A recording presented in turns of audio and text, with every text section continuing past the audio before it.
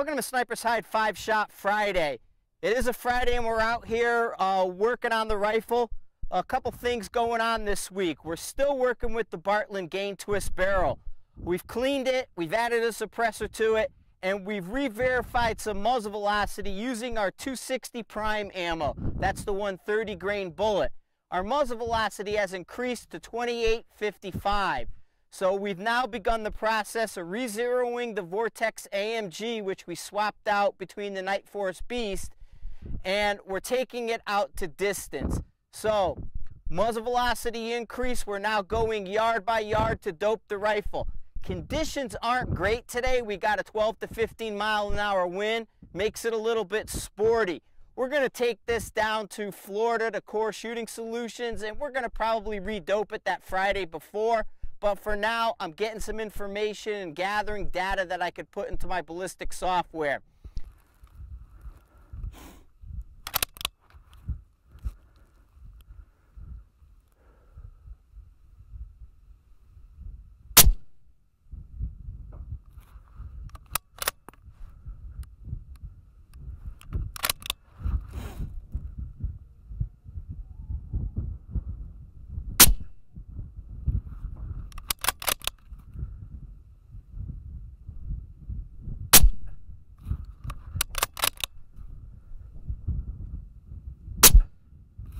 Some other things happening this week. We're continuing to work with the SWR Radius laser rangefinder. We have it co-witness to our Zeiss spotter. This is working out really well, really useful. The laser is working out to distance with no problem. We're getting 1,000 yards consistently with this unit, and so that's a really good thing for people.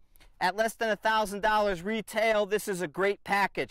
This laser will also be able to mount on our rifle, which is something we're going to be doing down the road. But for right now, I've been testing it with the spotter. That way it gives me a good reading on all the targets that I'm looking at. I do have a reticle in this spotter with a very fine aiming point, so it lets me put that fine aiming point on the target.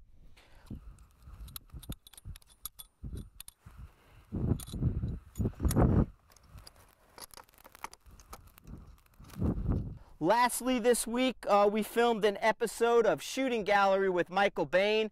We took the Ruger Precision Rifle up north Colorado there by Fort Collins, and we shot an episode with 4 Ruger Precision Rifles on the line, talking about that. So look for that in the future with the Shooting Gallery on Outdoor Channel.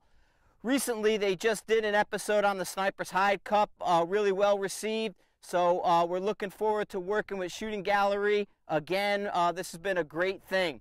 That's been 5-Shot Friday. Take a look on the forums. They've added some new quick replies, some updates. Things are changing in the forum. Between now and April, you'll see a lot of new features being released, as well as potentially the Android app should be out by April. Thanks a lot.